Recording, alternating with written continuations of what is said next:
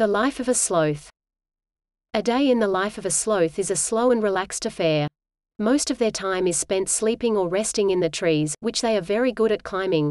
When they are awake, they move slowly and deliberately, using their long claws to help them grip onto tree branches. Sloths spend most of their time alone, but sometimes they will come together to mate or feed on leaves. They are gentle creatures that mostly just want to be left alone. However, if you take the time to get to know them, you will find that sloths can be quite friendly. They have been known to form bonds with people who care for them, and some even enjoy being petted and cuddled.